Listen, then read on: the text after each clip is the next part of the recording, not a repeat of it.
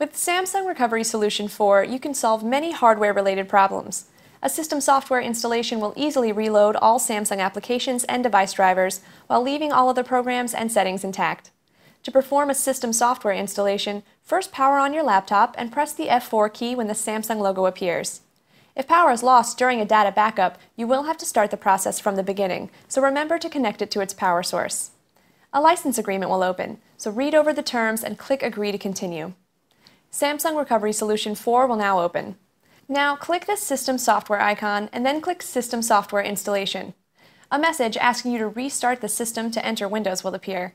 Click Yes to continue. The computer will restart and Windows will load. Once Windows loads, a Samsung System Software window will appear.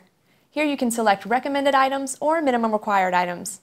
If you choose recommended items, this will install a list of drivers or programs that are not currently installed on your PC from the backup created using System Software Backup.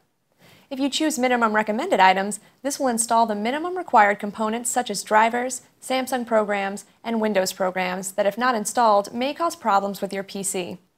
After making your selection, click Install Now to begin the installation process.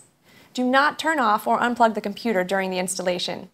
Once the installation is complete, you will be prompted to reboot the system. With Yes highlighted, click Finish. The laptop will reboot and the installation process is complete.